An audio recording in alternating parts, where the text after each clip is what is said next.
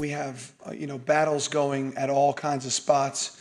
After a little bit into camp, we were excited about the outside linebacker position and that we had great competition there.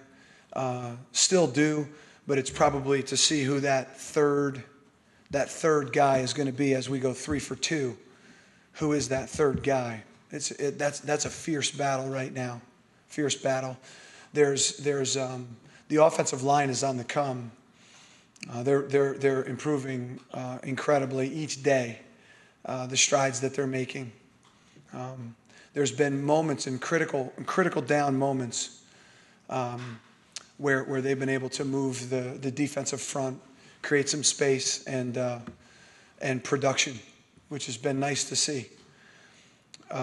That's a positive. And there's battles for those next men in spots. There's battles at right tackle. So those are positive. The running back position is in fierce competition for reps. Although they all do things differently really well, I can see them all and believe they all will participate in the games. And then the battles at wide receiver, the way we're going to produce and put together our offense, it's going to be 6 or 7 guys that are constantly playing. So.